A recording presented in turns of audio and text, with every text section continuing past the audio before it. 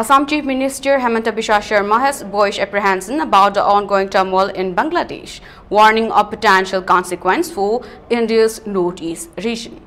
Speaking to reporters in Guwahati, Sarma highlighted two main concerns.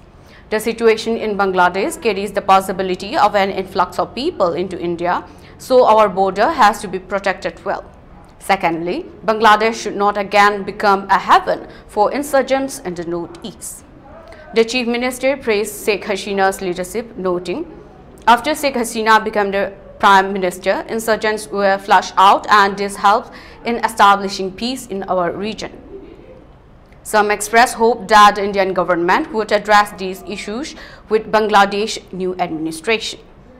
I am sure our Prime Minister Narendra Modi will ensure and convey to the new government that Bangladesh does not become a shelter for insurgents, he stated.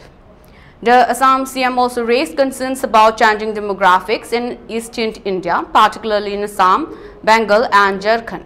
He questioned the potential implications if Assam were to become a Muslim-majority state by 2041. In response to these concerns, India has intensified border security along its 4,096-kilometer frontier with Bangladesh. The Border Security Force BSF Director General Daljit Singh Chaudhary visited Tripura to assess operational readiness and confer with local law enforcement officials. Defense expert Brigadier Ranjit Borthakur, retired, offered additional insights into the situation. He emphasized the historical importance of India-Bangladesh relations and the positive impact of Sheikh Hasina's leadership on regional security.